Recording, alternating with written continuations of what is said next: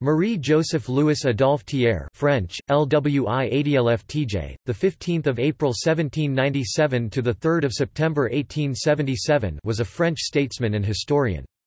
He was the second elected president of France, and the first president of the French Third Republic.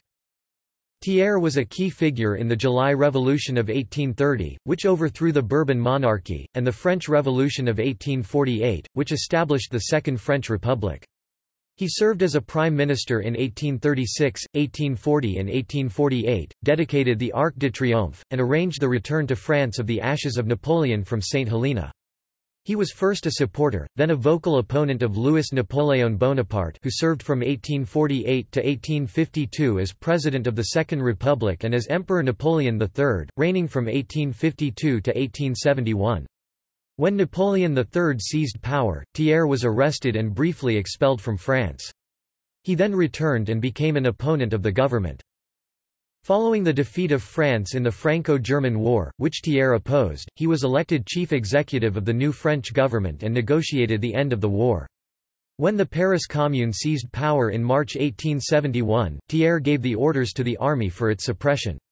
At the age of 74, he was named President of the Republic by the French National Assembly in August 1871. His chief accomplishment as president was to achieve the departure of German soldiers from most of French territory 2 years ahead of schedule.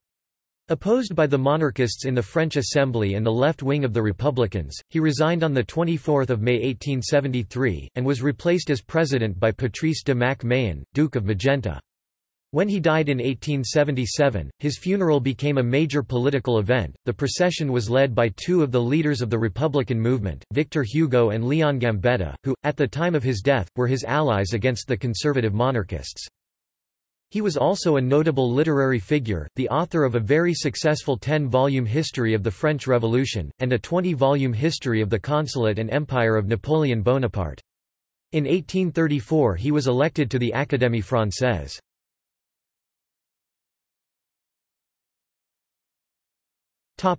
Biography.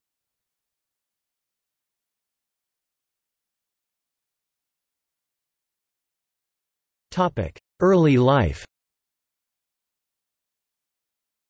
Adolphe Thiers was born on 15 April 1797, during the rule of the Directorate. His grandfather, Louis-Charles Thiers, was an attorney in Aix-en-Provence, who moved to Marseille to become the guardian of the city archives, and secretary-general of the city administration, though he lost that post during the French Revolution. His father was a businessman and occasional government official under Napoleon, who frequently was in trouble with the law. His father abandoned Adolphe and his mother shortly after he was born. See section below on family and personal life. His mother had little money, but Thiers was able to receive a good education thanks to financial aid from an aunt and a godmother. He won admission to a lycée of Marseille through a competitive examination, and then, with the help of his relatives, was able to enter the Faculty of Law in Aix-en-Provence in November 1815. While studying at the Faculty of Law he began his lifelong friendship with François Mignet. They both were admitted to the bar in 1818, and Thiers made a precarious living as a lawyer for 3 years. He showed a strong interest in literature, and won an academic prize of 500 francs for an essay on the Marquis de Vauvenargues.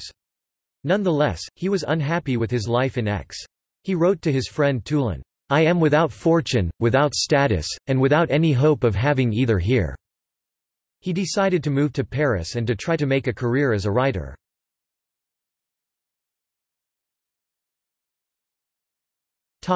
Journalism. In 1821, the 24-year-old Thiers moved to Paris with just 100 francs in his pocket.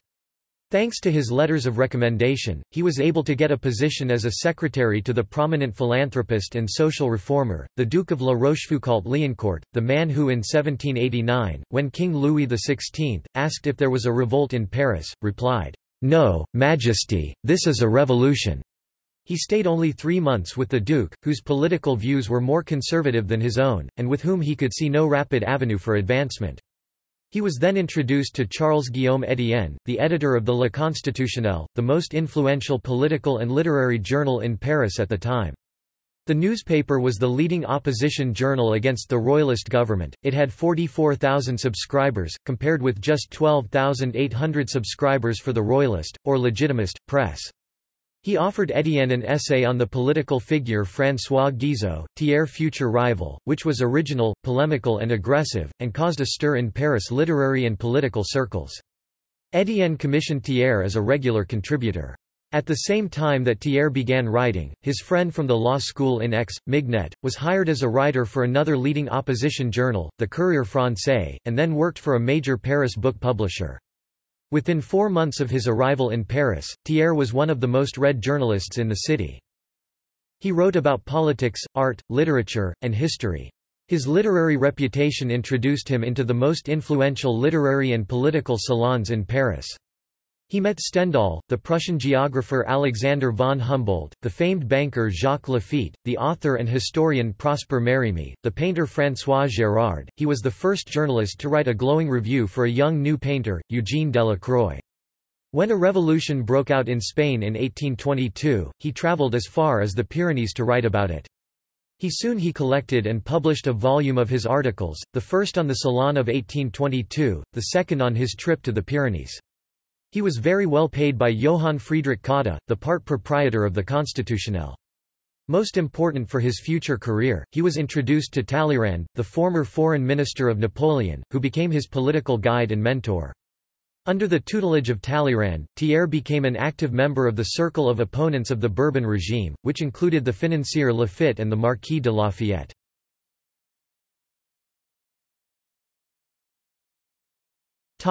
Historian. He began his celebrated Histoire de la Révolution française, which founded his literary reputation and boosted his political career. The first 2 volumes appeared in 1823, the last 2 of 10 in 1827. The complete work of 10 volumes sold 10,000 sets, an enormous number for the time. It went through 4 more editions, which earned him 57,000 francs, the equivalent of more than $1,1983 francs. The history of Thiers was particularly popular in liberal circles and among younger Parisians. It praised the principles, leaders and accomplishments of the 1789 revolution, though not the later terror, and condemned the monarchy, aristocracy and clergy for their inability to change. The book played a notable role in undermining the legitimacy of the Bourbon regime of Charles X, and bringing about the July Revolution of 1830. The work was praised by the French authors Chateaubriand, Stendhal, and Sainte-Beuve, was translated into English 1838 and Spanish 1889, and won him a seat in the Académie Française in 1834. It was less appreciated by British critics, in large part because of his favourable view of the French Revolution and of Napoleon Bonaparte. The British historian Thomas Carlyle, who wrote his own history of the French Revolution, complained that it was far as possible from meriting its high reputation, though he admitted that Thiers is a brisk man in his way, and will tell you much if you know nothing. The historian George Saintsbury wrote in the Encyclopædia Britannica 11th edition 1911, Thiers' historical work is marked by extreme inaccuracy, by prejudice which passes the limits of accidental unfairness, and by an almost complete indifference to the merits as compared with the successes of his heroes.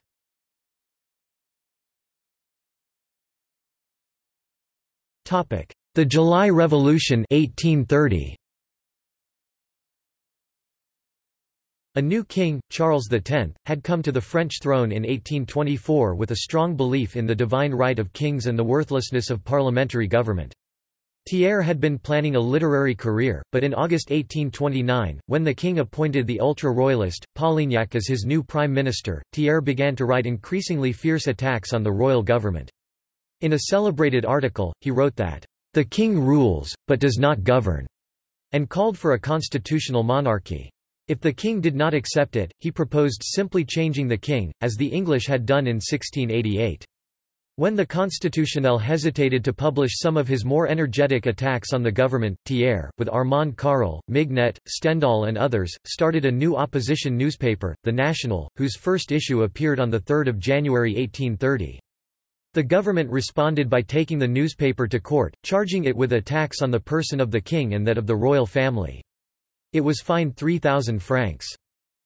The writer Lamartine left a vivid description of Thiers, with whom he had dinner at this time. He spoke first, he spoke last, he hardly listened to the replies, but he spoke with an accuracy, with an audacity, with a fecundity of ideas, that excused his volubility of words from his lips.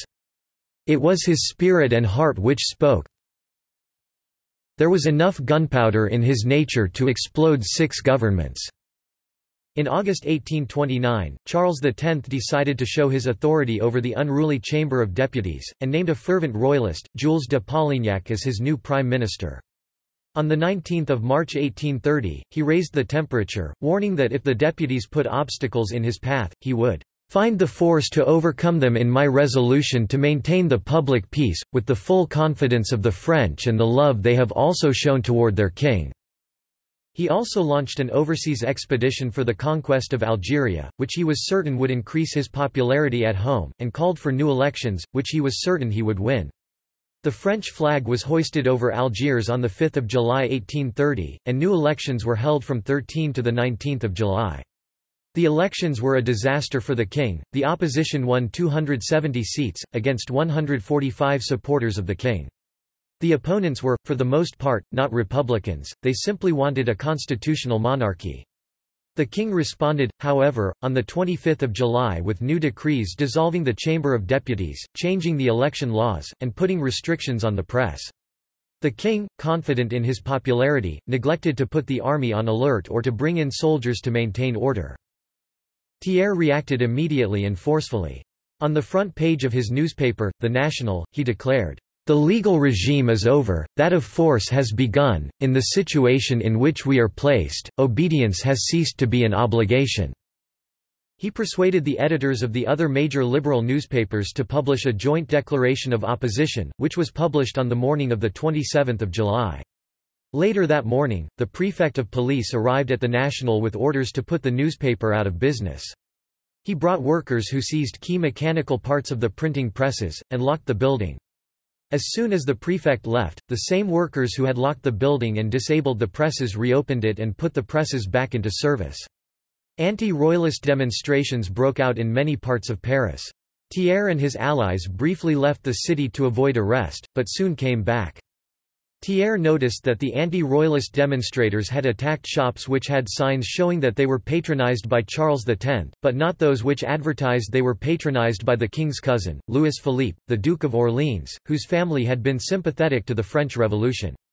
Without consulting with Louis Philippe, whom he had never met, Thiers immediately had posters printed and put up around Paris declaring that the Duke of Orleans was a friend of the people, and he should take the crown. With the painter Henri Scheffer, a friend of Louis Philippe, he rode on horseback immediately to the Duke's residence in Neuilly, but found that the Duke had left and was in hiding at another chateau in Rennes.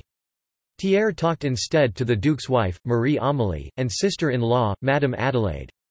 Thiers explained that they wanted a representative monarchy and a new dynasty, and that everyone knew that Louis Philippe was not ambitious and had not sought the crown for himself. Madame Adelaide agreed to take the proposition to the Duke. The Duke returned to Neuilly at 10 in the evening and learned what had happened from his wife.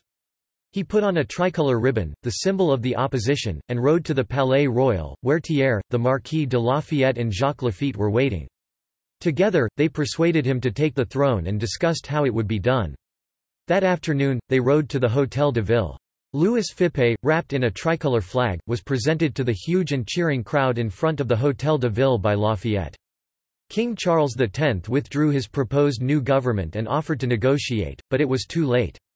He and his son departed the Château of St. Cloud and left France for exile in England.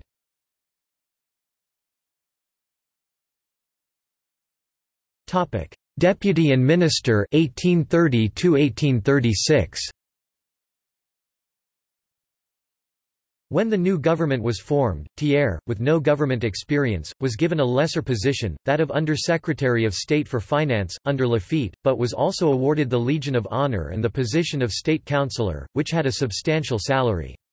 He ranked as one of the radical supporters of the new dynasty, in opposition to the party of which his rival François Guizot was the chief literary man, and Guizot's patron, the Duc de Broglie, the main pillar. To have real influence and independence, Thiers knew that he needed a seat in the Chamber of Deputies, not just a government position. But to be eligible to run, he needed to own property important enough that he paid taxes of at least 1,000 francs a year. His intimate friend, Madame Doane, spoke to her husband, a wealthy businessman. Doane arranged a loan of 100,000 francs to Thiers so that he could buy a lot and build a house in a new real estate development at Place Saint George. In return, Doane received the position of Receiver General in Brest. A seat for Aix-en-Provence in the Chamber of Deputies was vacant. Now that he was eligible, Thiers ran and was elected on 21 October 1830. 10 years after his arrival in Paris, he began his political career. He gave his first speech in the Chamber of Deputies, on the financial situation of the country, a month after his election. He had no experience as an orator, because of his small stature, his head barely appeared over the podium, and he spoke with strong Provençal accent, which made the Parisians smile. The long, carefully prepared speech was greeted at the end with silence, though the content was approved. Thiers worked very hard to improve his speaking style, and eventually became a very effective orator. The new government faced many difficulties. It gradually divided into two informal parties, the so-called Party of Movement, to which Thiers belonged, which wanted the maximum number of reforms as soon as possible, and the Conservative Party of Order, who, once the new government was installed, wanted no further turbulence. Louis Philippe made Jacques Laffitte, an advocate of rapid reform, his chief minister, in the anticipation that he would soon fail and would have to be replaced, which was exactly the result. After 4.5 months of turmoil, the king dismissed Laffitte and replaced him with a supporter of order, Casimir Perier. Thiers was out of the government, and left only with his position as deputy, which had no salary. The funeral of an anti-government figure, General Lamarck, in June 1832, later immortalized by Victor Hugo in Les Misérables, turned into the June Rebellion against the monarchy, with barricades raised in the Saint Mary district. After it was suppressed, Thiers was brought back into the government as Minister of the Interior. He helped put down a quixotic armed rebellion of the Legitimists under the Duchess de Berry who wanted to put the Bourbon dynasty back on the throne. She was hiding in a secret room behind a fireplace in Nantes, and was captured when the police looking for her, wishing to stay warm, started a fire, forcing her to surrender.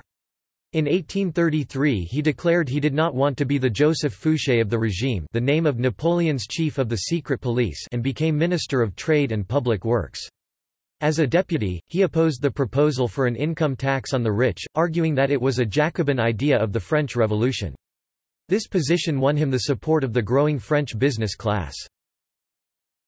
In 1833, he was nominated for an open seat in the Académie Française, based on his 10-volume history of the French Revolution, and other books he had written on the law and public finance, and the 1830 monarchy, and the Congress of Verona. He was elected on the first ballot, with 25 votes. At age 36, he was the second youngest member elected in the 19th century. In July 1833, Thiers dedicated a new Paris landmark, the column in Place Vendôme. After 1833, his career was bolstered by his marriage to the daughter of his intimate friend, Madame Doane, which allowed him to pay off his 100,000 franc loan from her father, finally giving him financial security. It also caused problems for him, because the aristocracy of Paris refused to receive her, since she was not one of them. He returned to the Interior Ministry in 1834–36, and had to deal with discontent of the growing working class in France's large cities. A workers' revolt in Lyon on 9 April 1834, caused by a reduction of salaries, led to riots and the death of 170 workers and 130 police and soldiers. Shortly afterwards, on 13 April, barricades went up in the Marais district in Paris. The army was summoned and launched 40,000 soldiers against the barricades. On Rue Transnonain, a sergeant was wounded by a gunshot from a building. The soldiers attacked the building, killing the 12 inhabitants. Thiers was thereafter blamed by Republicans and Socialists for the massacre of Rue Transnonain. Thiers also played an active role in the decoration of Paris. He cleared the space in front of the eastern colonnade of the Louvre, so visitors could have a clear view, and ordered the restoration of the Salon of Apollo, which became the setting for the famous Paris Salon art exhibitions. He commissioned the bas-reliefs for the Arc de Triomphe, and selected Eugène Delacroix to paint murals for the library of the French Senate and frescoes on the walls of the Church of Saint-Sulpice, despite the opposition of Louis Philippe, who disliked Delacroix's painting.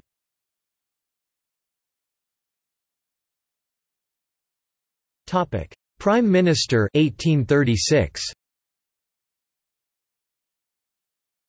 In January 1836, the unpopular government of the Duke of Broglie lost its majority in the Chamber of Deputies, and the king needed a new prime minister. As he had done in 1830, he chose a man he was certain would soon fail, Adolphe Thiers. On the subject of Thiers, Louis Philippe told Victor Hugo, "He Thiers has spirit, but he is spoiled by the spirit of a parvenu, he has shown himself to be insatiable." Louis Philippe cited what he said was Talleyrand's view of Thiers. "You will never make anything of Thiers, but nonetheless he will be an excellent instrument. But he is one of those men whom you can make use of only if you give them satisfaction, but he is never satisfied. The misfortune, for you and for him, is that you cannot make him a cardinal." Thiers accepted the position, and chose a government, keeping for himself the position of foreign minister. He told the Chamber of Deputies, "Our country is in the middle of the greatest perils, and we must fight the disorder with all of our force. To save a revolution, we must preserve it from its own excesses. Whether these excesses are produced on the streets or in the abusive use of institutions, I will contribute, through force and by the laws, to put them down." He was given the support of the deputies by a vote of 251 to 99. His new government proposed the construction of the first railroad in France, from Paris to Saint-Germain, though Thiers privately described it as a toy for the Parisians, and suppressed the national lottery on the grounds of morality. Violent opposition to Louis Philippe increased. A gunman named Alibaud attempted to shoot Louis Philippe, who was saved by the armoured walls of Carriage. The police linked Alibaud to a secret revolutionary group called Les Familles by Armand Barbes and Louis Blanqui. Both were arrested and imprisoned, but later released, and went on to much more ambitious revolutionary projects. Because of the new threat of terrorist attacks, Louis Philippe decided not to inaugurate the newly completed Arc de Triomphe, begun by Napoleon. Thiers dedicated the monument on 29 July 1836. The relationship between Thiers and Louis Philippe became more and more strained. The king blocked many of Thiers' diplomatic initiatives, and conducted his own foreign policy. Thiers suggested to the king that France should follow the British model, and allow the prime minister to conduct all of the diplomatic and military affairs. Louis Philippe refused, insisting that France was not England and he was the chief diplomat and head of the army. Thiers felt he had no alternative but to resign as prime minister, which he did on 29 August 1836. His place was taken by a conservative royalist, Louis Mathieu Molé.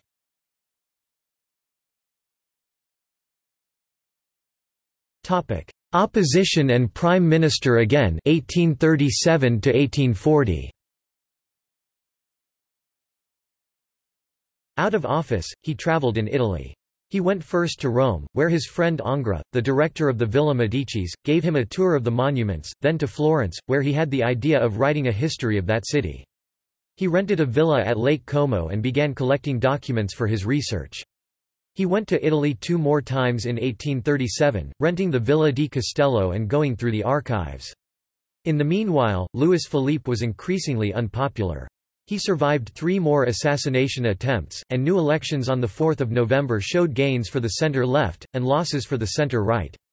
Thiers returned to the deputies and in January 1839 delivered a series of speeches denouncing the government of the king, led by Molé. The government was assaulted from all sides, from the extreme right, extreme left, and centre. Molé was forced to resign and call for new elections, which were held on 2 March 1839. The opposition won the elections, but because of their diverse views struggled to form a majority. For 3 months France was without a government. The most radical French revolutionaries, Barbès and Blanqui, saw this as the moment to launch a violent revolution. They had formed a secret organization, the Société des Saisons, with about 15,000 members.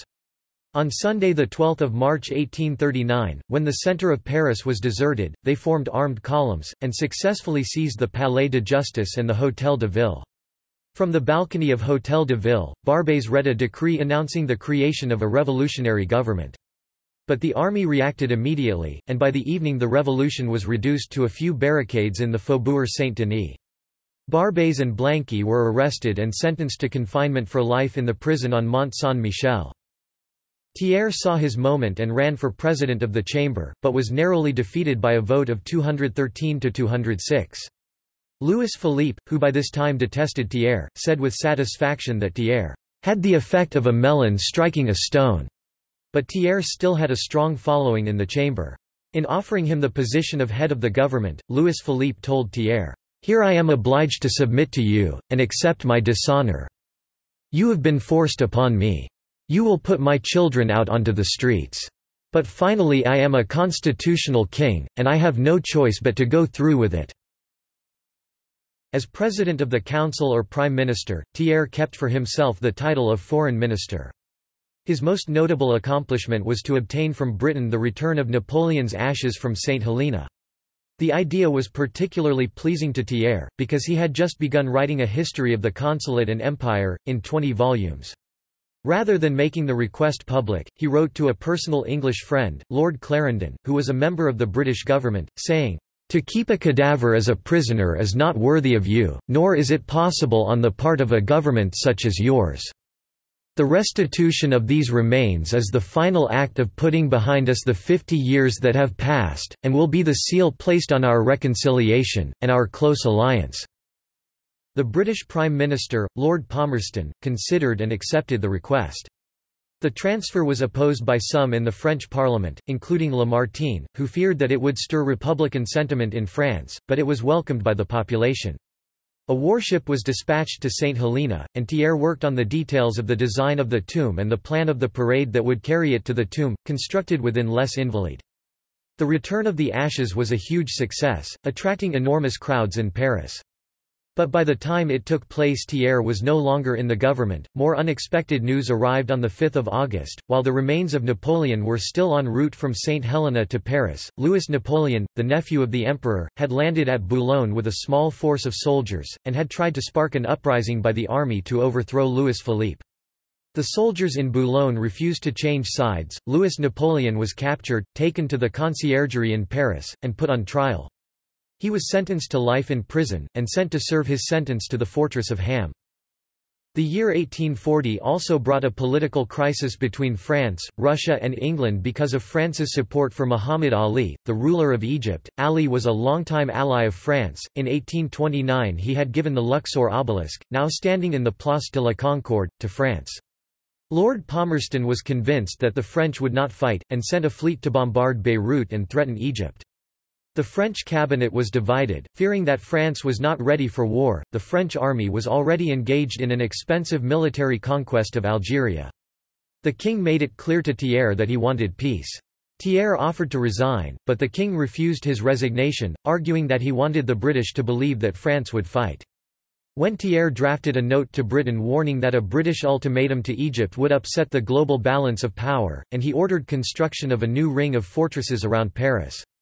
Palmerston did not attack Egypt, and crisis ended. The fortifications begun by Thiers during crisis were eventually finished, and became known as the Thiers Wall, which later became and remain today the city limits of Paris. After the end of the crisis, tensions remained between the king and Thiers. Thiers drafted the king's annual address to the Chamber of Deputies, adding the line, "France is strongly attached to peace, but it will not purchase peace at a price unworthy of the nation and its king," and would not sacrifice the "sacred independence and national honor which the French Revolution had put into his hands."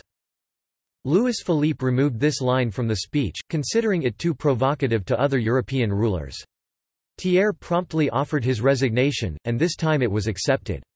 A month later, he rose in Parliament to denounce the king's foreign policy, declaring that France had lost its influence in the Middle East, and had a duty to defend Egypt against Britain, and Turkey against Russia.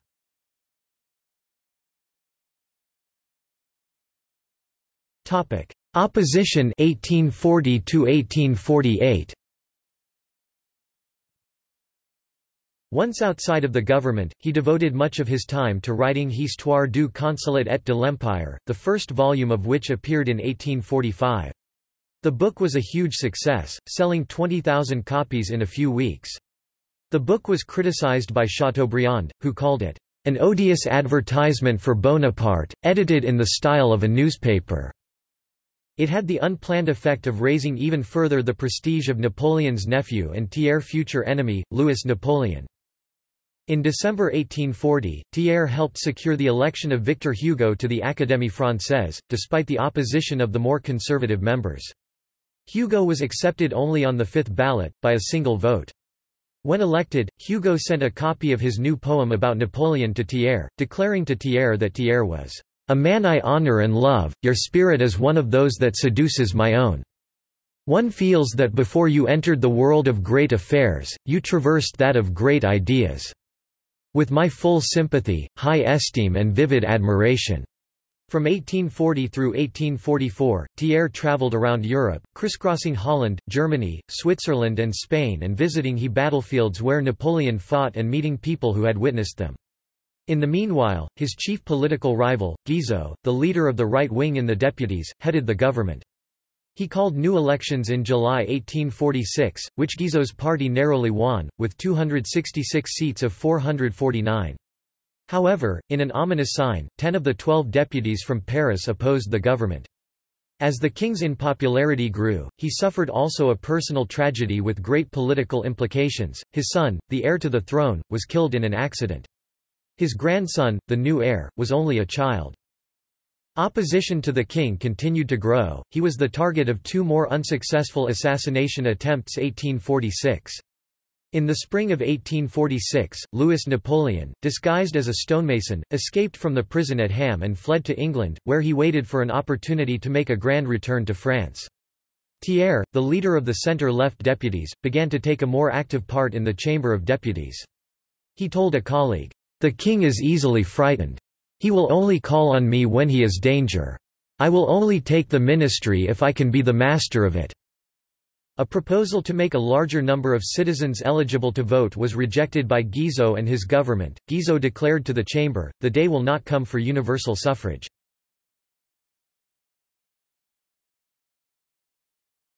The February Revolution 1848. The last parliamentary session of the constitutional monarchy began on 28 December 1847 with the announcement of a military success. The resistance to French rule in Algeria had been defeated. But immediately, opposition to the government grew. Since political meetings were forbidden, the left opposition began to organize banquets, large dinners in public places which were really opposition meetings. Thiers declared to the chamber, "Our country is marching with giant steps toward a catastrophe. There will be a civil war, a revision of the charter, and perhaps a change of personnel at the highest level. If Napoleon II were alive, he would take the place of the present king." The left opposition declared that they would hold an enormous banquet on the Place de la Madeleine on the 22nd of February. Fearing trouble, Guizot declared the banquet illegal, and ammunition was given to the army garrison, and they prepared for trouble. Thiers, believing that the government was too strong to allow an uprising, advised caution and said he would not attend the banquet. The army commander, Marshal Bugeaud, put squadrons of dragoons on the streets. The day began peacefully, but by midday groups of demonstrators were raising barricades on the Champs-Élysées and hurling rocks at soldiers in front of the Ministry of Foreign Affairs, at the corner of Boulevard des Capucines and Rue Cambon. The volunteer members of the Garde Nationale were summoned to support the army, but few turned out. Thiers toured the streets on foot, and was recognized and cheered by many of the demonstrators. The demonstrations resumed on 23 February, under a freezing rain. The king remained calm, telling his sister, "The Parisians never make a revolution in the winter, and they won't overthrow the monarchy for a banquet." As the day advanced, the demonstrators raised more barricades and confronted the army. The leaders of many of the National Guard units informed the prefect of police that they wanted reform and would not support the army against the population. A crowd of 600 to 800 National Guards threatened to storm the National Assembly building. Thiers addressed them, reminding them that the assembly was democratically elected. The guardsmen stopped their assault, and gave the parliament members a petition demanding reforms. Within the Tuileries, the king was uncertain what to do. His prime minister, Guizot, advised him to form a new government under Molé, but Molé declined and suggested Thiers have the job. "The house is burning." Molé told the king, "You have to call on those who can put out the fire." The king reluctantly agreed, and sent for Thiers, but another event that evening changed the course of the revolution. A unit of the army fired without orders on demonstrators outside the Ministry of Foreign Affairs on Boulevard des Capucines, killing 16 and wounding dozens. Early in the morning of 24 February, Thiers arrived at the Tuileries and met with the king, who was in despair. He met also with Marshal Bugeaud, and learned that the army had only 16,000 men available. They were short of ammunition and exhausted. During the night, more barricades had appeared all over Paris. Thiers proposed withdrawing the army to St. Cloud, gathering his forces, and marching back into Paris with a full army, the strategy he followed in 1871 during the Paris Commune, but Marshal Bugeaud wanted to attack the barricades immediately. He told the king that it would cost 20,000 lives. The king told Bugeaud that the price was too high, and called off the attack. The army columns began to disintegrate, as the soldiers joined the demonstrators. Thiers urged the king to flee to St. Cloud, but the king insisted on having his regular breakfast at 10:30 am, and then put on the uniform of a lieutenant general to review the 4,000 regular soldiers and 2 legions of National Guards gathered in the courtyard of the Tuileries. As he rode by, the regular soldiers cheered the king, but the National Guardsmen called out, "Down the ministers! Down with the system!" and shook their weapons at the king. The king abruptly turned around, rode back to palace, where he sat in an armchair, head in his hands. "Everything is lost," he said to Thiers. "I am overwhelmed." Thiers responded coldly, "I've known that for a long time." His family urged him to remain and fight. The king turned to his marshals and generals and to Thiers and asked if there was any alternative, but they were silent. The king slowly wrote out and signed his act of abdication, changed from his uniform into civilian clothes, and left through the gardens of the Tuileries. A carriage took him out of Paris to St. Cloud, and soon afterwards he crossed the Channel to exile in England.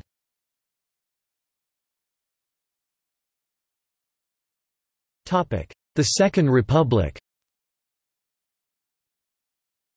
Once the king was gone, Thiers and the other deputies moved quickly to the Chamber of Deputies to decide what to do next. They had not been there long before an immense crowd invaded the chamber, shouting, "Long live the Republic!" Thiers fled on foot, and made his way back to his house. A new government was quickly formed by the Republicans Lamartine and Ledru-Rollin, but Thiers had no part in it. The new interim government quickly decreed the freedom of the press and freedom of assembly, and called for new parliamentary elections, in which all men over the age of 21, who had been resident in their home for 6 months, could vote, raising the number of eligible voters from 200,000 to 9 million. The chamber was expanded to a national assembly with 900 members. New elections were held. Thiers ran as a candidate in Marseille, and, for the first and only time in his career, was defeated. However, on 15 May, the more radical socialists staged effort to seize the government. They invaded the chamber and proclaimed a new government. This time, the Republican National Guard responded quickly to defend the government, recapturing the hall and the government. The socialist deputies who had taken part were expelled from the assembly, leaving open seats. New elections for the open seats were held on 4 June, and Thiers was elected in 4 departments, Seine, Gironde, Orne, and Seine-Inférieure. He chose to be deputy for Seine-Inférieure. At the same time, a familiar name reappeared in French politics. Louis Napoleon Bonaparte, the nephew of Napoleon Bonaparte, resident in London, was elected to a seat in Paris by 80,000 votes, and also to seats in 3 other departments. The more radical Republican deputies contested his election. Louis Napoleon promptly withdrew his candidacy and remained in London, waiting for a more opportune moment. Thiers had been considered a leftist Republican in the government of Louis Philippe, but after the political earthquake of the 1848 revolution and the influx of new deputies, he appeared relatively conservative. While he was out of the assembly, he published an essay in defense of capitalism and private property which won him the support of the French business community and middle class. Thiers took his seat as the head of Finance Committee, and leader of the conservative Republicans. In the tense and sometimes violent political climate, he took up the habit of always carrying a loaded pistol. In September, Louis Napoleon Bonaparte returned to Paris and took part in the legislative elections. Though he stayed in London, was a Swiss citizen, he did not campaign. He was overwhelmingly elected in 5 departments. On September he returned to Paris and took a residence on Place Vendôme. The first appearance of Louis Napoleon at the Assembly, his Germanic accent and awkward speaking style, persuaded Thiers and other deputies that he was minus habens, an imbecile. This was also the view of Ledru Rollin and the socialist deputies. The new assembly voted to hold elections for a new president of the republic, the first in which all Frenchmen with residences could vote. Elections were set for 10 December 1848. Thiers considered running, but told Fallu, another deputy, "If I lost it would be a grave setback for the ideas of order, if I won, I would be obliged to embrace the ideas of the republic, and, in truth, I am too honest a lad to marry such a bad woman." Instead, he made the major mistake of his political career, he decided to support Louis Napoleon, certain that he could control him. He believed that Louis Napoleon's term would be failure, which would open the way for Thiers to run in 1852. On the eve of the vote, Thiers hosted Louis Napoleon at his home for dinner. In the December 1848 elections, the moderate Republican Lamartine received just 18,000 votes, the socialist Ledru Rollin received 371,000, and the conservative General Cavaignac received 1,448,000 votes. Louis Napoleon received 5,345,000 votes, or three-quarters of the votes cast. On the 11th of December, shortly after the elections, Louis Napoleon invited Thiers to his home for dinner, and they discussed the future government. Louis Napoleon offered the position of President of the Council of Ministers to Thiers, but Thiers refused. He wanted to retain his independence as a deputy. He and his wife dined frequently with Louis Napoleon in the new presidential residence, the Élysée Palace. Under the new constitution, new elections for the National Assembly were held on 13 May 1849. The new assembly had 750 members, of whom 250 were Republicans, of whom 180 are radicals or socialists. There were 500 monarchists, divided about equally between Legitimists, who wanted a constitutional monarchy under Bourbon king, and the Orleanists, who wanted a king from the family of Louis Philippe. The socialists were impatient with the slow pace of change. Led by Ledru Rollin, they staged an uprising in Paris, which was quickly suppressed by the army. Ledru Rollin fled to London. In 1849 a cholera epidemic struck Paris, among the victims was Thiers' father-in-law. Thiers and his wife inherited a substantial fortune. In a speech in the Assembly in 1849 Thiers explained his political philosophy: unlimited liberty leads to a barbaric society, where the strong oppress the others, and only the strongest have unlimited liberty. The liberty of one person stops at the liberty of other. Laws are born from this principle, and a civilized society. No one person has it in his power to instantly achieve the happiness of nations. On social issues, he became more conservative. Formerly a critic of the role of the Church in education, he supported the Fallu Laws of 1850, which established a mixture of both Catholic and public schools, and for the first time required that each commune of over 500 persons have a school for girls. The most conservative measure he proposed was a change in the electoral laws, which required that voters have lived in their residences for at least 3 years, and required a certain minimum income. He declared to the Assembly, "Our goal is not to exclude the poor from voting, but to exclude the vile multitude, those who have handed over the liberty of so many republics to so many tyrants over the years." The law was approved, removing 1/3 of the voters in France from the voting lists. Thiers did not foresee that Louis Napoleon, elected by universal suffrage, would later use this law as a weapon against the Assembly to reinforce his own rule. When a friend of Louis Napoleon asked him if he wasn't afraid of losing power without universal suffrage, he replied, "Not at all. When the Assembly is hanging over the precipice, I will cut the cord." As 1852 approached, Thiers looked forward to the end of the term of Louis Napoleon. Under the constitution, he could not run again.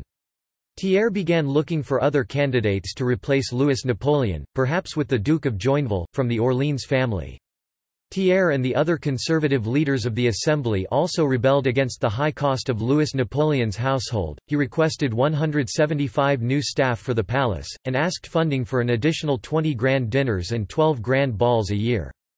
Thiers and the Assembly rejected his request. Louis Napoleon also sought an amendment to the constitution to allow him to run for a second term. Vote was held on 19 December 1851. Louis Napoleon's proposal won a majority of the Assembly, but not the 2/3 required by the constitution. Blocked by the National Assembly, Louis Napoleon decided to take a different route. In public he blamed Thiers and the Assembly for restricting the right to vote and for refusing to alter the constitution for a second term, and secretly brought loyal army forces to Paris. Early in the morning of 2 December 1851, in what became known as the December 1851 coup d'état, the army took up positions in key positions in Paris, and at 6 a.m., the Commissioner of Police, Hubbo, appeared at his residence at Place Saint-Georges and placed him under arrest. "But don't you know the law?" Thiers protested. "Do you know that you're violating the Constitution?" Hubbo replied, "I do not have the mission of discussing this with you, and moreover you have more knowledge than me." A carriage took Thiers to Mais's prison. From his jail cell he could hear the sound of gunfire as the soldiers loyal to Louis Napoleon secured the city. On 9 December, he was transported to the German border and sent into exile.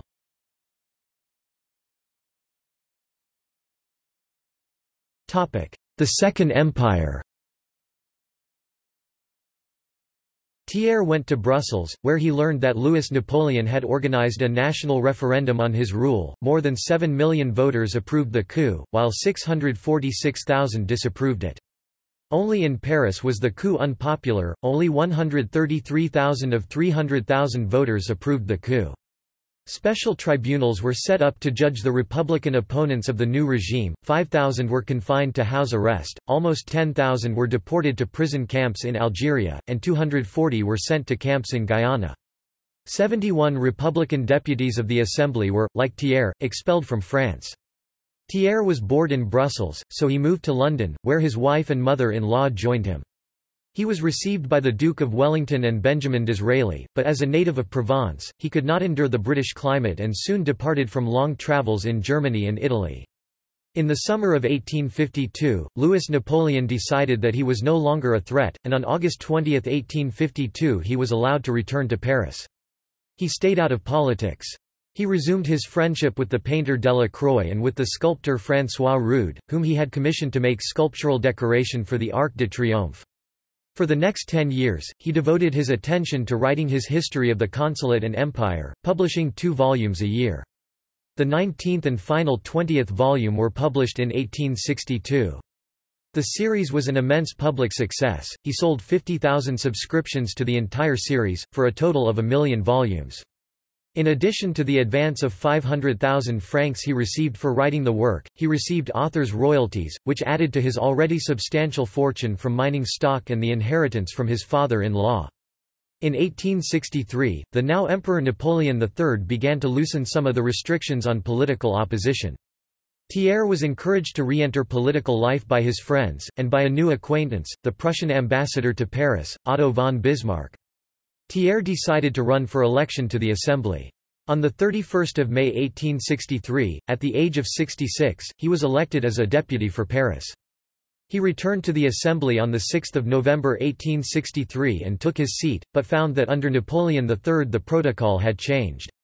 Instead of speaking from the tribune, members were only allowed to speak from their seats. Thiers was uncomfortable with this way of speaking, and his first few speeches were failures, but he soon mastered the form. On the 11th of January 1864 he delivered a blistering attack on Napoleon's government, and listed the "necessary liberties" he said were lacking in France. "Security of the citizen against violence from individuals or from the arbitrary use of power, liberty, but not impunity, for the press, free elections, freedom of the people's representatives, and public opinion expressed by the majority guiding the steps of the government. These are the liberties that the people are asking for today. Tomorrow, in a tone very different, they may be demanding them." The speech made him again a leading figure of the opposition. He was cheered by a crowd outside his house when he returned home. In the months that followed, Thiers criticized the emperor's costly and doomed expedition to conquer Mexico. He also condemned the emperor's principle of nationalities, as applied in Italy, of supporting the unification into one country of small states whose populations spoke a common language. "This principle will lead," Thiers said, "one day or the other, to a policy of race which will generate future wars." On 3 May 1866, when war seemed likely between Prussia and Austria over the Prussian annexation of Holstein, Thiers told the Assembly, "If Prussia is successful, we will see the creation of a new German empire. The empire of Charles V, which once resided in Vienna, will now reside in Berlin, an empire which will press against our borders." After the crushing defeat of Austria by Prussia at the Battle of Sadowa, Thiers declared, It was France which was defeated at Sadowa. On 14 March 1867, he told the Assembly, "France has no more allies in Europe. Austria is defeated, Italy is looking for adventure, England wants to avoid the continent, Russia is occupied with its own interests, and as far as Spain is concerned, never have the Pyrenees been so high. We have to secure an alliance with England, and rally the small states. This is a modest policy but confirms with good sense. We cannot afford to commit another error." On economic policy, he was relentlessly conservative. He called for protectionism to defend French industry, and condemned the high cost of Baron Haussmann's rebuilding of Paris, which had reached 461 million francs. Under pressure from the Assembly, Napoleon III was forced to dismiss Haussmann. Thiers faced opposition from both the left and right. In the elections of 1869, he was defeated in the election for his seat in Marseille by the Republican Gambetta, but, against a candidate backed by Napoleon III, he retained his seat in Paris. A national referendum on Napoleon's policies on 8 May 1870, confirmed the emperor's popularity in the provinces of France by a vote of 7,386,000 yes, 1,560,000 no, and 1,894,000 abstentions. It also confirmed his unpopularity in Paris, which voted 184,000 no and 138,000 yes.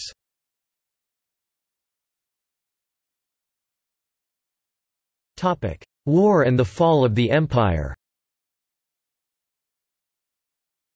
The new Chancellor of Prussia, Bismarck, saw France as the main obstacle to German unification under Prussia. He adroitly managed a diplomatic crisis over the Spanish throne to bring about a war with France, which he was confident Prussia would win. The press in Paris began clamoring for war, and Napoleon's marshals assured him that France would win. Bismarck privately told his friends that his declaration to the French on the crisis had the effect of a red flag on a bull. Thiers knew Bismarck well and saw clearly what Bismarck was doing. The Prime Minister, Émile Ollivier, spoke to the Assembly on 15 July, saying that France had done all it could to avoid war, but now it was inevitable, and France was well prepared and would win. Thiers rose to speak and declared, "Do you really mean to say that, for a question of form, you have decided to release torrents of blood?" He demanded to see proof that Prussia had really insulted France. The members of the right-wing parties jeered and hooted Thiers, and one deputy called out, "You are the anti-patriotic trumpet of disaster." Thiers responded, "I find this war extremely imprudent. More than anyone else I want to repair the results of Sadowa, but I find the occasion extremely badly chosen." The right wing of the Assembly erupted with insults, calling him a traitor, a fool and worthless old man. After the session, he was insulted in the streets and a crowd gathered to throw stones at his house. The Assembly, confident of success, ignored Thiers and voted on 19 July to declare war.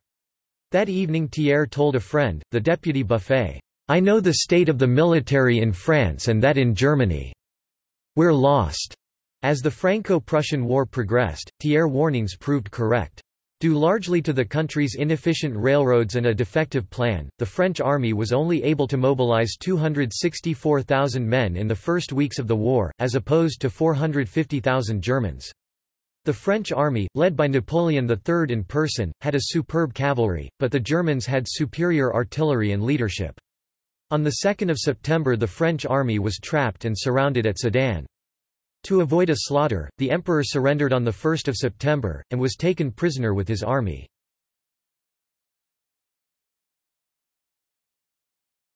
The Government of National Defense 1870–1871. The news of the disaster reached Paris on 2 September, and was confirmed the next day. 220 deputies of the Assembly gathered on the 4th and, following Thiers' formula, declared that, "due to circumstances," there was a vacancy of power. At the same time, a group of Republican deputies, including Léon Gambetta and headed by General Trochu, met at the Hôtel de Ville and formed a provisional government, called the Government of National Defense, which was determined to continue the war. Thiers told the monarchist deputies, "In the presence of the enemy, who will soon be outside Paris, we have just one thing to do, to retire from here with dignity." He closed the session of the Assembly and offered his services to the new Republican government. On 9 September, Jules Favre, the Minister of Foreign Affairs of the new government, asked Thiers to go to London to persuade the British to join an alliance with France against Prussia. Thiers, though he was 74 years old, agreed to accept the mission, and offered to visit other capitals as well. He travelled by train and boat to Calais and London, where he met with Lord Granville, the British Foreign Minister, and William Gladstone, the Prime Minister. Thiers was so exhausted by the voyage that he fell asleep when Gladstone was speaking. Gladstone was sympathetic, but explained that Britain would remain neutral. He did offer to arrange a meeting between Favre and the Germans to learn what the terms would be for ending the war. The meeting between Bismarck and Favre took place 18–20 December at the Rothschild estate at Ferrières, near Paris. Bismarck explained to Favre that, to end the war, France would need to surrender Alsace, part of Lorraine, several border fortresses, and a large sum of money. Favre rejected the proposal, declaring, "Not an inch of our territory, not a stone of our fortresses." With the negotiations at an end, the German army moved swiftly to surround Paris. Thiers continued his long voyage in search of allies. He travelled to Vienna and met with the Chancellor of Austria, then to St. Petersburg, where he met with the Tsar and the Russian Prime Minister, but he received no support. He returned to Vienna to meet Emperor Franz Joseph, and went to Milan to meet King Victor Emmanuel II, and was kindly received, but received no offers of military support. Thiers returned to France, convinced that government would have to negotiate an end to the war. On his return to France, he headed to Paris. Chancellor Bismarck arranged for Thiers to pass through the German lines to meet with the French government within the city. When Thiers arrived in Paris on 31 October 1870, the situation was extremely tense. Félix Piat, a radical socialist and a future leader of the Paris Commune, organized demonstrations against Thiers, whom he accused of threatening to sell France to the Germans, and threatened to have him hung. Favre urged Thiers to go to Versailles and negotiate with Bismarck. Thiers crossed the lines again and met Bismarck. The negotiations continued for 4 days. Bismarck demanded only Alsace and a large payment. Thiers returned to Paris and urged Favre and the government to accept the offer and end the war, but General Trochu and Favre were adamant that Paris could hold out and that France was still strong enough to win the war. The French forces inside Paris made unsuccessful efforts to break the German siege, while the German army advanced through the Loire Valley, and the Government of National Defense, along with Thiers, was forced to move to Bordeaux. On 6 February 1871, Gambetta resigned from the government. And new elections were called for 8 February. The government accepted a temporary armistice beginning on 17 February. On the same day, a grand ceremony in the Palace of Versailles proclaimed William I the first emperor of the new German Empire. While Paris still wanted to resist, most of France wanted an end to the war as soon as possible. Thiers was a candidate in the elections, and won in 26 different departments, with a total of 2 million votes. He chose to represent a seat in Paris. The majority of the 200 newly elected deputies favored a constitutional monarchy, though it is also included a substantial group of Republicans, including Victor Hugo. At the first session, Jules Grévy, a Republican sympathetic to Thiers, was elected President of the Assembly, with 519 votes of the 536 voting. On 14 February the Assembly voted to pass the powers of the Government of National Defense to the new Assembly. On 17 February, on a proposition by Grévy, Thiers was elected the chef du pouvoir exécutif, or chief executive of the government. He asked the Assembly that the words, "of the French Republic," be added to his title. "I have great admiration for cooks," he told the Assembly. "They call them chefs. You have named me the chef of the executive power. Do you take me for a cook? Do you take France for a kitchen?" The deputies laughed and agreed to the addition. The new government was promptly recognized by Britain, Italy, Austria, and Russia. For the first time since 1852, France was once again officially a republic.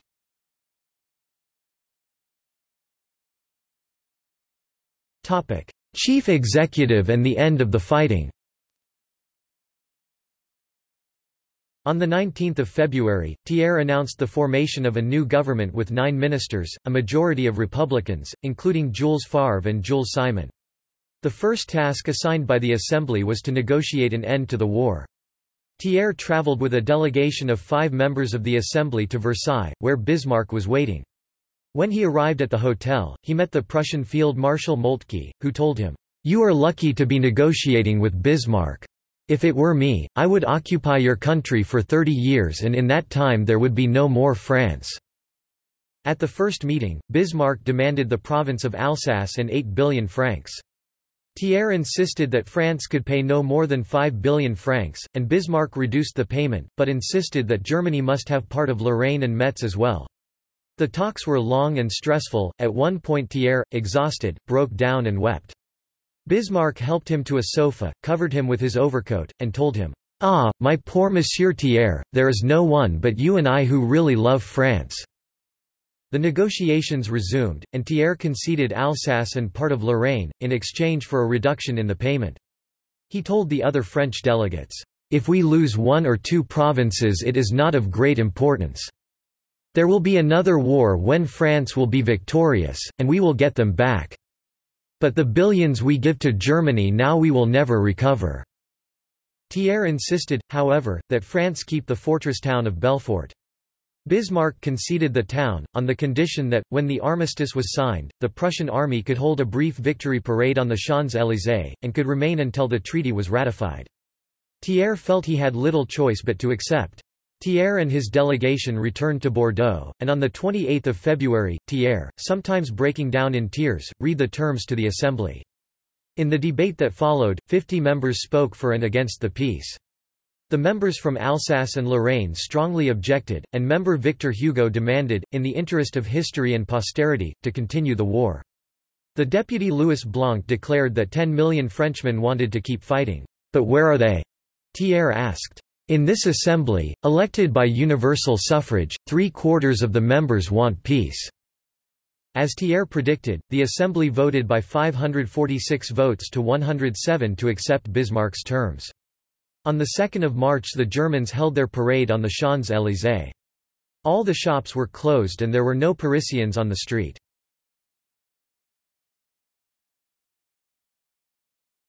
The Paris Commune.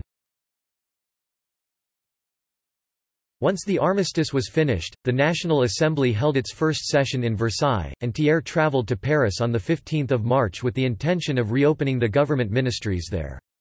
He found the city in a state of revolutionary fever. At the time of the armistice, the National Guard in Paris had grown to 380,000.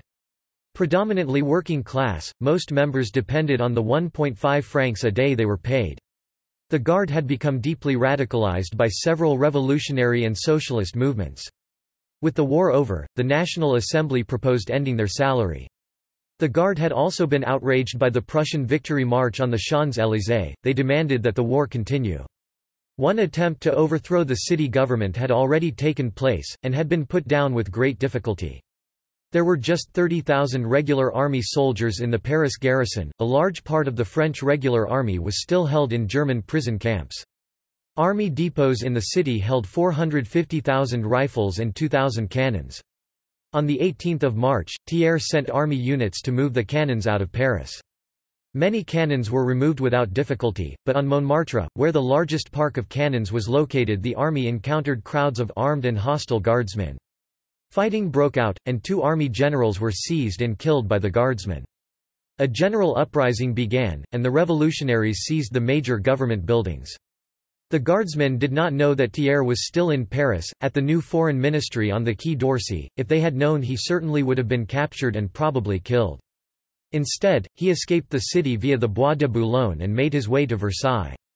Thiers then followed the same plan that he had proposed to Louis Philippe during the 1848 revolution, but which the king had rejected. Instead of fighting the insurrection immediately in Paris with the troops he ordered regular army to withdraw to Versailles, to gather its forces, and then, when it was ready, to recapture the city.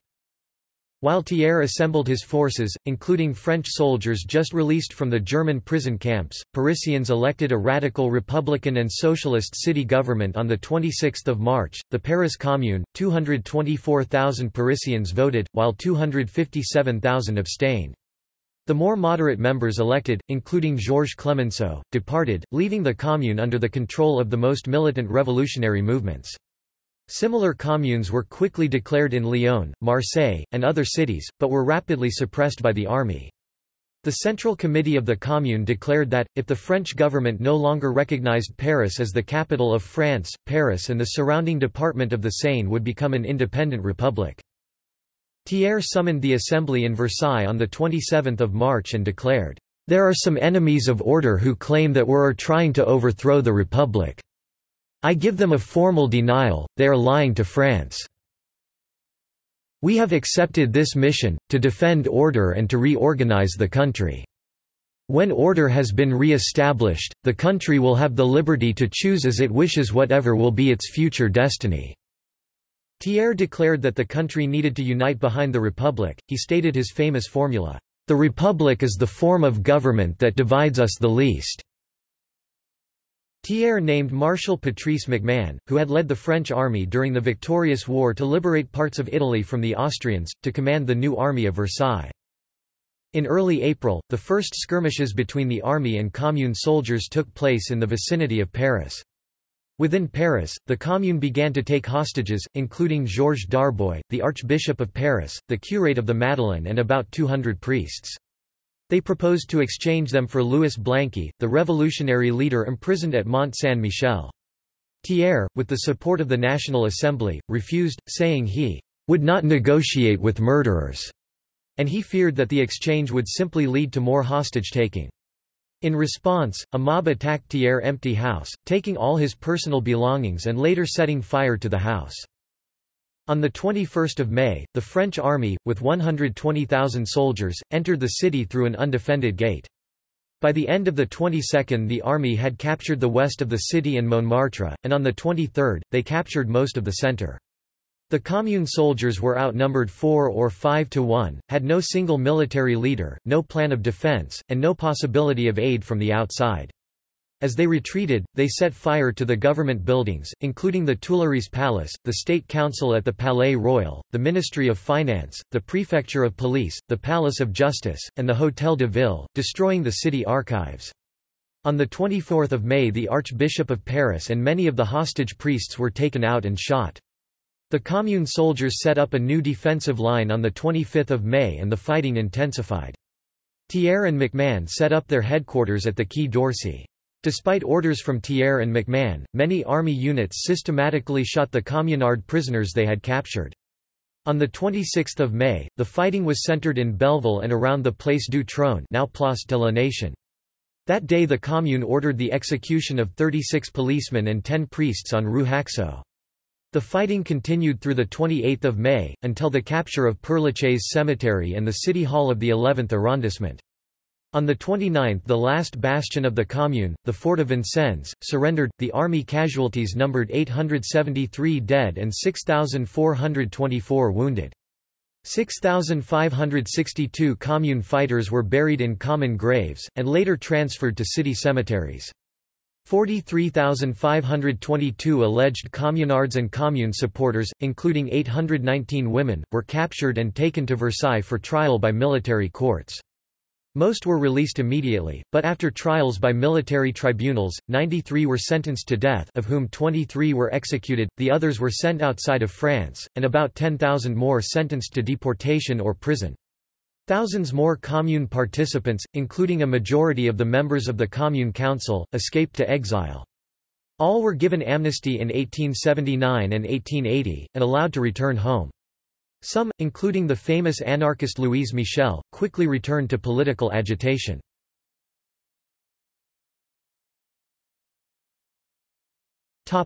Making peace. During the dramatic events of the Commune, France was still officially at war with Prussia and then with the new German Empire. The fighting had stopped, but German soldiers occupied about half the territory of France. Bismarck and the German government were concerned by the Paris uprising, and feared that France would resume fighting the war. Bismarck declared that Germany would not remove its soldiers from France until the French government was solidly established, and twice offered Thiers German soldiers to help suppress it, but Thiers refused. Once the Commune had fallen to the French army, Thiers turned his attention to liberating French soil from German occupation. He had lost Alsace and part of Lorraine. With a total population of 1.6 million of the 36.1 million inhabitants of France, the government had a deficit of nearly 3 billion francs. France owed Germany 5 billion francs under the terms of peace, which had to be paid largely in gold, and the destruction during the Paris Commune required 232 million francs to repair. Thiers used his considerable financial skills to find the money. He borrowed money from the Bank of France and the Morgan Bank in London, and in June 1871 he issued bonds, which brought in over 4 billion francs. In July 1871, Thiers was able to pay the first 500 million francs of the payment to Germany. In exchange, as they had promised, the Germans withdrew their troops from 3 departments, the Eure, the Somme, and the Lower Seine.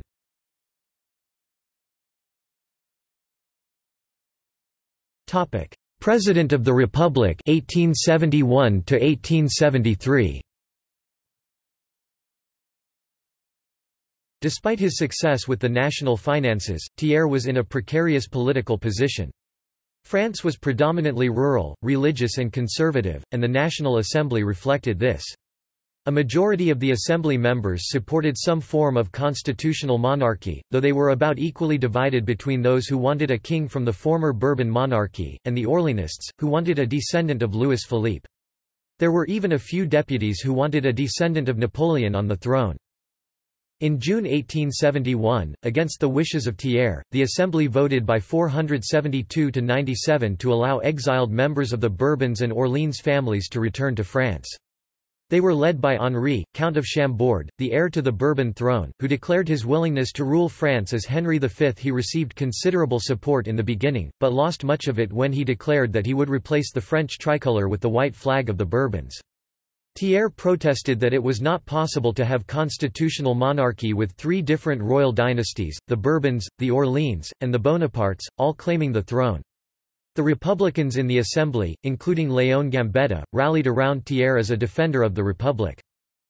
The appearance of the Count of Chambord provoked a political crisis, which worked to the advantage of Thiers. He persuaded the Republicans that he was the least monarchist of the monarchists, and persuaded the monarchists that he was the least Republican of the Republicans. On 30 August 1871, the Assembly voted 494 to 94 to change the title of Thiers from Chief of the Executive Power to President of the Republic, under the authority of the National Assembly. It was a remarkable political achievement. The Third Republic had been created with the votes of the anti-republican monarchists. In private, he was not very kind to the Assembly. He told a friend that, "I have an assembly of 150 insurgents, the Republicans, and 400 poltrons, chicken hearts. One could say that the real founder of the Republic is the Count of Chambord."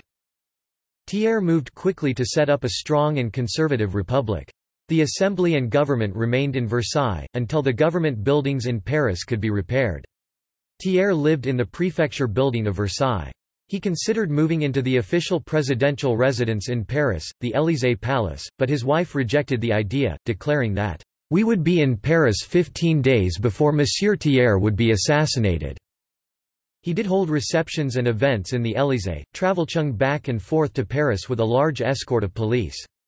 The Assembly voted funds to rebuild his house on Place Saint-Georges in Paris, which had been burned by the communards, and gave him money to replace his belongings, art collection and library, which had been looted.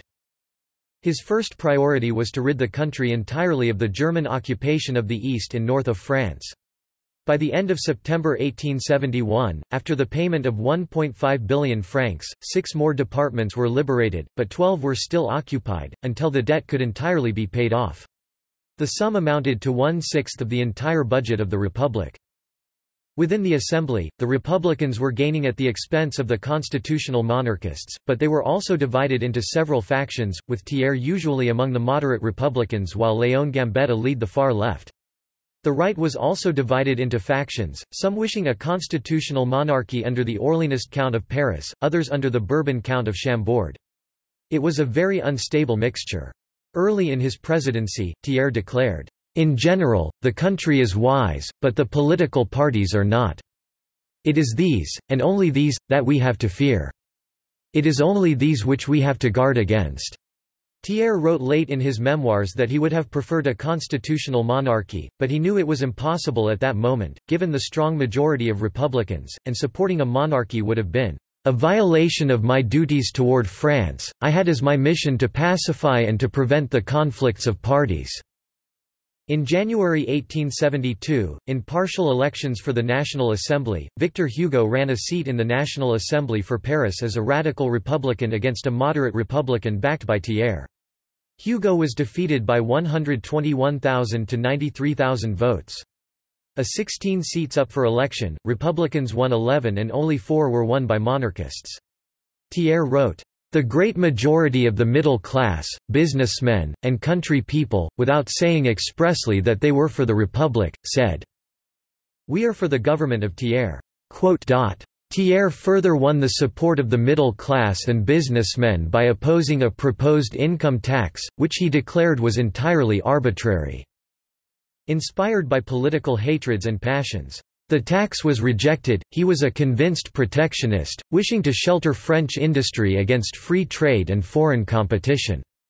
On this issue he was in a minority. The Assembly voted 367 to 297 to reduce tariffs on imported goods.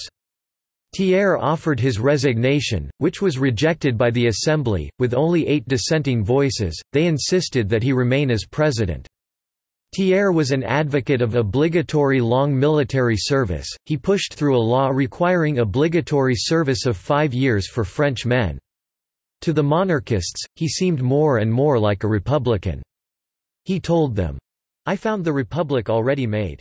A monarchy is impossible because there are 3 dynasties for a single throne." In 1873, the monarchists of the Assembly, led by the Duc de Broglie, began looking for a way to bring about his downfall. The primary goal of Thiers in 1873 was to pay off the debt to Germany, to liberate the last French territory occupied by the Germans.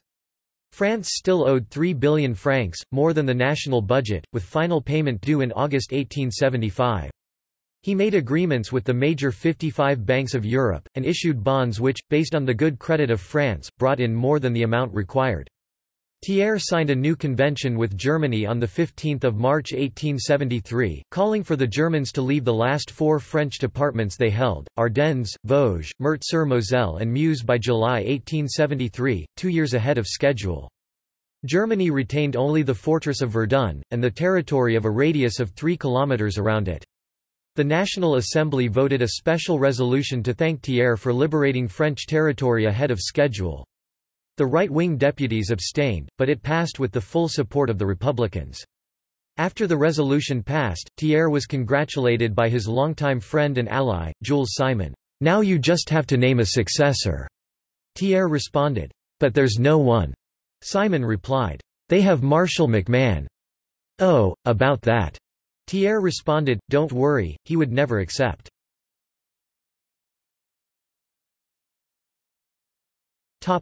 Downfall 1873. The Duc de Broglie was carefully preparing a way to bring down Thiers. He modified the rules of the Assembly so that the President had the power to veto laws passed by the Assembly, but also requiring that the President ask permission from the head of the Assembly before he spoke to the body. On 2 April, the moderate Republican President of the Assembly, Jules Grévy, was forced to resign by a personal scandal and was replaced by a deputy of the centre-right, Buffet, who supported a constitutional monarchy. Soon afterwards, on 27 April, an election was held in Paris to fill a vacant seat in the Assembly. Both the candidate of the monarchists and the moderate Republican candidate supported by Thiers was defeated by a more radical Republican named Baraday, who was supported by Léon Gambetta and the left wing of the Republicans. Further elections were held on the 11th of May. 5 of the 6 open seats were won by Republicans. The right wing of the Assembly became alarmed that the country was moving too far to the left and decided it was time to get rid of Thiers. The Duc de Broglie turned to Marshal MacMahon, a veteran soldier who had defeated the Austrians at the Battle of Magenta, had been wounded fighting the Germans and had defeated the Commune. MacMahon declined at first, but as Broglie persisted, he said that had no political ambitions, but that if Thiers retired, he did not want to leave France without a government. In the parliamentary debate that soon followed, Thiers declared, "Of course I am for a republic. Outside of a republic, there is nothing but chaos." Thiers was immediately supported by Gambetta, leader of the left Republicans, who said, "Thiers is the best shield against the monarchists in the Assembly." His ally Jules Simon warned him, "You irritate the left but you don't appease the right." But Thiers was confident of victory. He told Simon, "I have the popularity, the country is with me." Thiers proposed a new cabinet, but de Broglie and the right wing objected that the new government was not conservative enough. A debate and vote of confidence in his government was scheduled for 23 May. The diplomatic corps was in the audience, along with the Thiers family, and Marshal MacMahon, in civilian clothes. De Broglie began the debate, warning that the country needed a firm government of the right because without it the Radical Party, which had never repudiated the Commune, would win. "Posterity is merciless," he said. "To governments and ministers who by weakness surrender to the enemy the laws and societies they are charged to defend." Under the new rules of the Assembly, Thiers, as president, was not allowed to respond directly on the floor of the Assembly. However, he demanded and received the right to reply. He spoke emotionally at length, explaining that he, a longtime supporter of the monarchy, had decided that, "Considering the way of things today in the civilized world, for you and me, in practice a monarchy is absolutely impossible." He described accomplishments and policies, and concluded, "What I am describing is a policy of conservatism, the path of our policy is the policy between two extremes." The Assembly then voted, resulting in a declaration of no confidence in the Thiers government by a vote of 362 to 348. The next day, on 24 May, Thiers submitted his resignation as president. The same day, the Assembly voted to replace Thiers with Marshal MacMahon. De Broglie became the head of the new President's Council of Ministers. De Broglie proclaimed that the new government's priorities would be, "to prevent the He invasion of the radical element," and "to strengthen the base of the social order."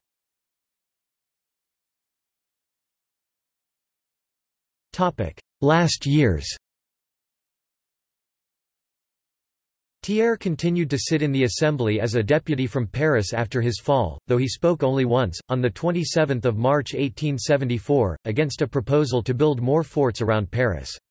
Rather than making Paris a battlefield again, Thiers preferred using the money to add more soldiers to the army. Despite his opposition, the measure was passed by the conservative government. Thiers did have the satisfaction of seeing de Broglie fail in his effort to make France a constitutional monarchy. The monarch proposed by de Broglie, the Count of Chambord, once again refused to accept the tricolour flag and certain limits on his reign. The Restoration Plan was defeated in the Assembly, and de Broglie resigned on 16 May 1874. Count Chambord went back into exile and never returned to France. New elections were held on 20 February 1876. Thiers was re-elected to his seat in Paris, and the Republicans triumphed. The new Assembly had 360 Republicans, 120 Royalists, and 80 supporters of a new Bonaparte regime. Thiers, 76 years old at the time of leaving the government, was in declining health. He came less frequently to the Assembly, and spent his time supervising the reconstruction of his house, and travelling in Switzerland and Italy. He was elected to the new French Senate as the representative of the city of Belfort, which he had refused to cede to Germany, but he preferred to sit in the Assembly, and, after the dissolution of the old Assembly in 1876, in the new Chamber of Deputies. In his last Parliament session, he found himself on the side of the Republicans against the monarchist government. A right-wing journal referred to Thiers as a "sinister old man." During one debate, a member of the government claimed that the Assembly, not Thiers, was responsible for liberating French territory from the Germans. Thiers was present when the Republican leader, Léon Gambetta, rose to speak. He pointed out Thiers and said, "I will not take away from the illustrious man of state who is before me, whom no one honors more than me, the honor and glory which belongs to him, but which he does not want to claim for himself alone. That which he cannot do, history will do." The chamber gave a long ovation to Thiers, and the old man wept with emotion. On 15 April 1877, Thiers celebrated his 80th birthday. He received telegrams of congratulations from all over Europe, including a friendly message from Bismarck. President MacMahon, a political novice, was having difficulties forming a government. He recalled de Broglie to be his prime minister. On 16 May 1877, Thiers was one of 363 deputies voted no confidence in de Broglie. The government fell and new elections were scheduled, but Thiers did not live to see them. He succumbed to a fatal stroke on 3 September at Saint-Germain-en-Laye while writing an election manifesto for the Republicans. The funeral of Thiers on 8 September was both a state and a political event. President McMahon wanted to organize a state funeral, and to personally follow the casket, but Madame Thiers refused. She wanted no monarchists to take part in the ceremony. Instead, Thiers was buried with full military honors. The cortège was accompanied by 3 battalions of infantry, a squadron of cavalry, and a battery of artillery. Shops in Paris were closed, buildings were covered with black crape. The cortège to Père Lachaise was led by the group of 363 Republican deputies who had voted with Thiers against the government. It was headed by Léon Gambetta and Victor Hugo. The historian Jules Ferry described the funeral procession. From Rue La Pelletier to Père Lachaise, 1 million people were packed in masses along the route of the cortège, standing up, hats off, saluting the casket, which was covered with mountains of flowers carried from all of France. The crowd gave one single rolling cry, grave, resolute, formidable, from both sides of the boulevards, Vive la République.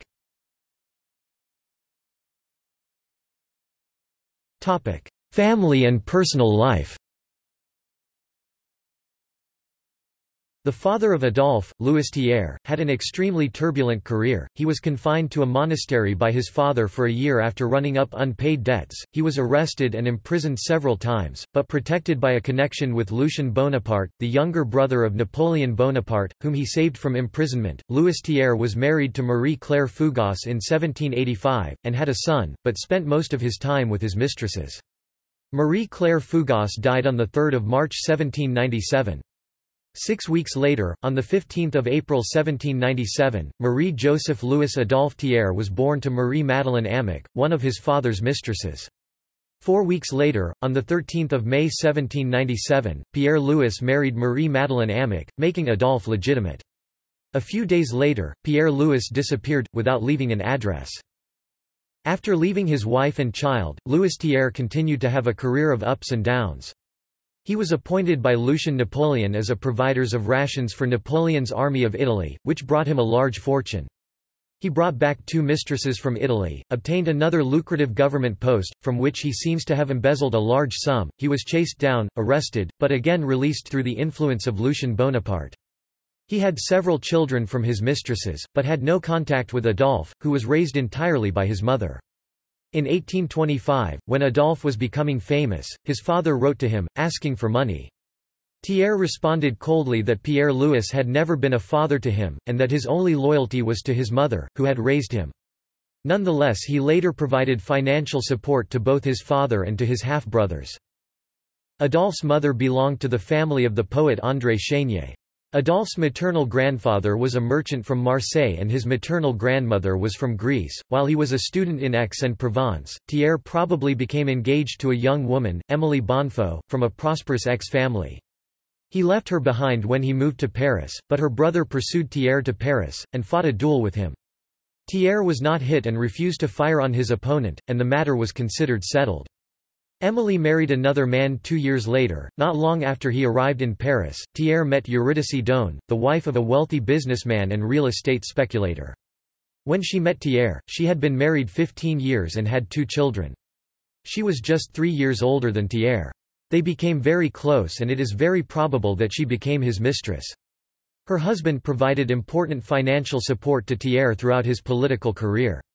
On 7 November 1833, Thiers married her daughter, Elise Dohn, who was 16 years old, 20 years younger than Thiers. The wedding allowed Thiers to pay off his debts, and to buy the house on Place Saint-Georges. His enemies claimed that his new wife was his own daughter, but Elise was born while Thiers was still a law student in Aix-en-Provence. Thiers attended all official events accompanied by both his wife and his mother-in-law, whom he called, "my ladies", mes dames. This offended the aristocratic society of Paris, who considered Thiers, even as a government minister, a social climber and parvenu. In the earlier part of his life in Paris, Thiers, like other political and literary figures of the time, had several mistresses. He was involved in one minor scandal in the summer of 1835, when he was married, Minister of the Interior and member of the Académie Française. He and several ministers of government officials had very rowdy party at the Château of Grandvaux, outside Paris. One group of ministers, intoxicated, formed a chorus and serenaded Thiers outside his window. He opened the window and showed them his rear end. Reports of the event soon appeared in the press in France and across Europe, and did not improve Thiers' reputation with the Paris aristocracy. In appearance, Thiers was very short, barely appearing over the tribune in the assembly. It was lowered slightly when he became president to make him more visible.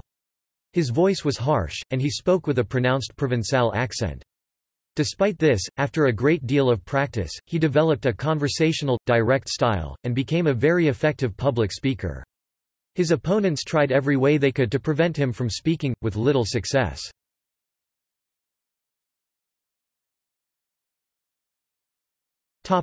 Literary career. Thiers was just one example of 19th-century French writers who also had prominent political careers. Others were Victor Hugo, Alphonse de Lamartine, and Alexis de Tocqueville, but Thiers was the only writer who reached the highest level of the French state. His major literary works were his 10-volume History of the French Revolution, and his 20-volume History the Following Period, The Consulate and Empire of Napoleon I. Both works were filled with Thiers' personal opinions and judgments, but also benefited from his personal access to many of the participants, including his political mentor, Talleyrand, and Napoleon's surviving generals. The first work on the French Revolution, published between 1823 and 1827, was highly praised by French critics. It was the first major history in French of the Revolution, and won Thiers a seat as the second youngest elected member of the Académie Française, and in addition was a major commercial success. It condemned the violence of the Terror and the most radical leaders, including Marat, Robespierre, and Saint-Just, and glorified the ideals and the more moderate leaders of the French Revolution, including Mirabeau, Bailly and Lafayette. Though at the time the book was published France was still a monarchy, and the singing of the Marseillaise was still forbidden. The books did much to undermine public support for the last Bourbon king, overthrown in the Revolution of 1830. His second major work was his enormous History of the Consulate and the Empire, 21 volumes long, published between 1845 and 1862. Like the History of the Revolution, it was a critical and popular success in France, published at a time when the French public was looking for heroes. It sold 50,000 complete sets of the book.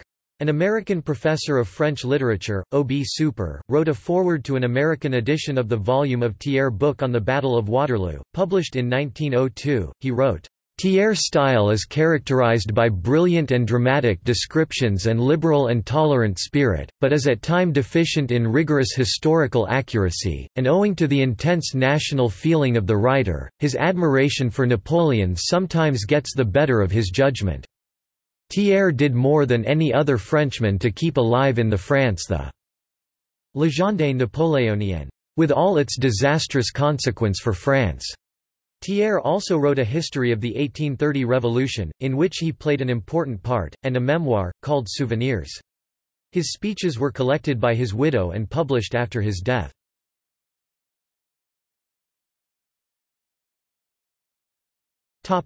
Place in history. Contemporary judgments about the place of Thiers in history depended largely upon the politics of those doing the judging. The most virulent critic of Thiers was certainly Karl Marx, who had been forced to leave Paris when Thiers was head of the French government. In 1871 he described Thiers as follows: "Thiers, that monstrous gnome, has charmed the French bourgeoisie for almost half a century, because he is the most consummate intellectual expression of their own class corruption. Thiers was consistent only in his greed for wealth and his hatred of the men that produce it."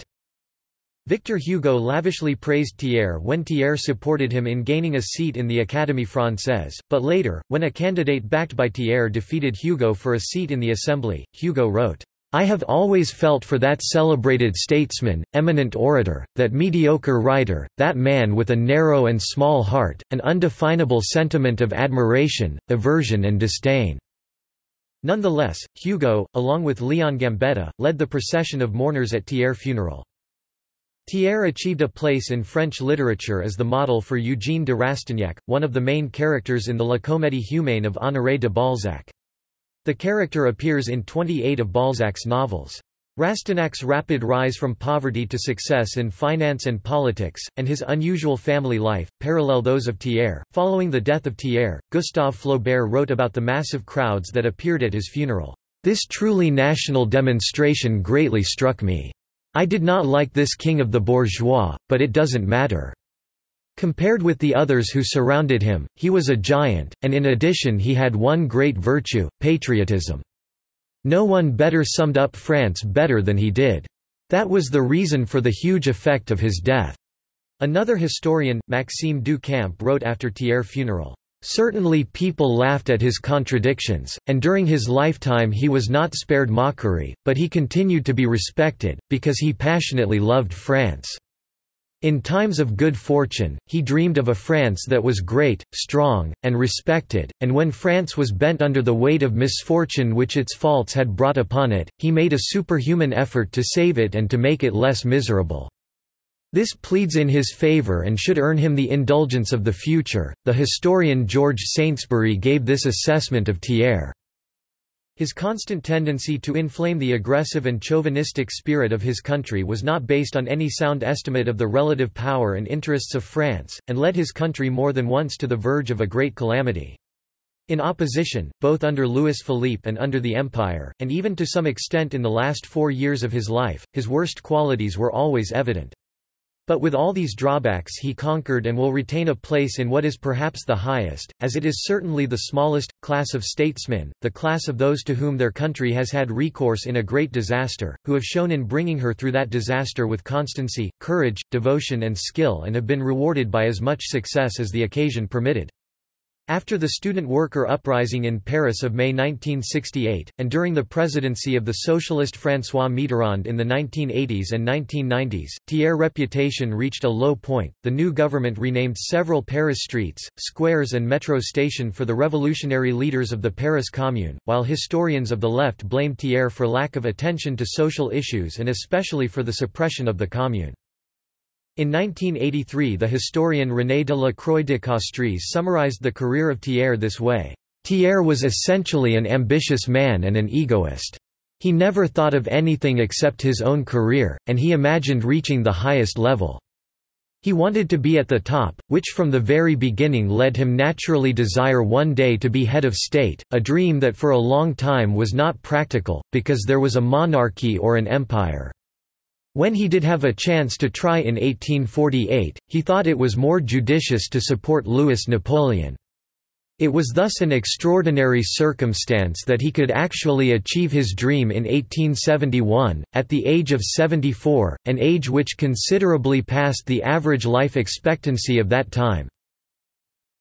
The work of Thiers did not include a single social law. On this point, he was truly a bourgeois of the 19th century, insensible to the miseries of the working class and not hesitant to open fire on the masses when the public order was threatened.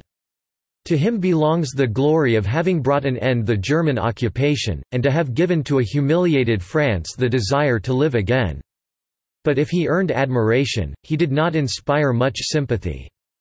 Thiers was nothing less than the summary of French politics in the 19th century. The historian Pierre Guirel wrote in 1986, "He was a founder, the Washington of France, a man full of weaknesses but an uncontested patriot. He founded the first French Republic which survived. He expelled the Prussians from France. From the Restoration, when he founded the journal called The National, to 1871, when he defended the nation against divisions which threatened to destroy it, he was national."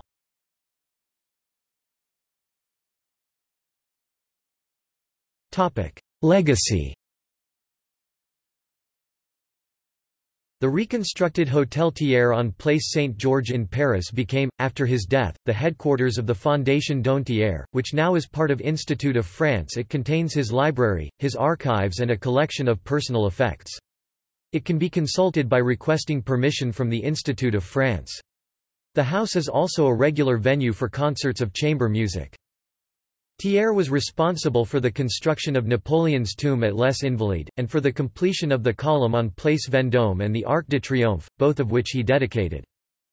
Thiers also built the ring of fortifications around Paris known as the Thiers Wall, of which a few traces can still be seen. The location of the wall now marks the city limits of Paris. A small street and square in the 16th arrondissement in Paris are named for Thiers. There are streets and squares named for Thiers in Bordeaux, Nancy, Tours, Fontainebleau, Melun, Meudon, Chaumont, Grillon, and his native Aix-en-Provence, and there is a Lycée Thiers in Marseille. There were formerly statues of Thiers in a number of French towns, including Nancy and Saint-Germain-en-Laye, but some were removed in the 1970s and 1980s.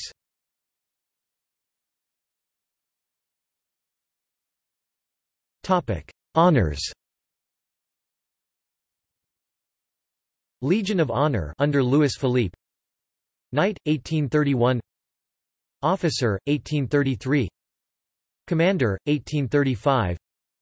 Grand Officer, 1837. Legion of Honor, Third Republic.